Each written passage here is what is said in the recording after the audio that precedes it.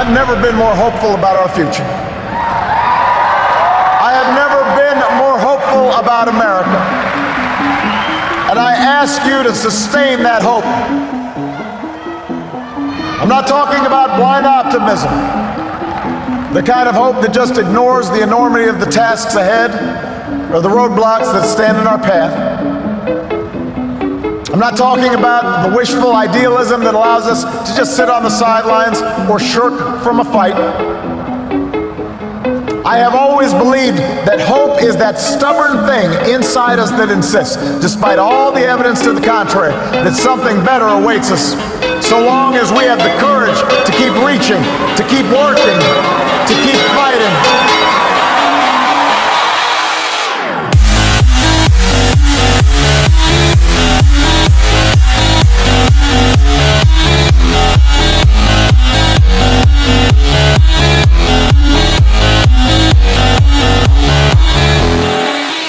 I believe we can keep the promise of our founding. The idea that if you're willing to work hard, it doesn't matter who you are, or where you come from, or what you look like, or where you love.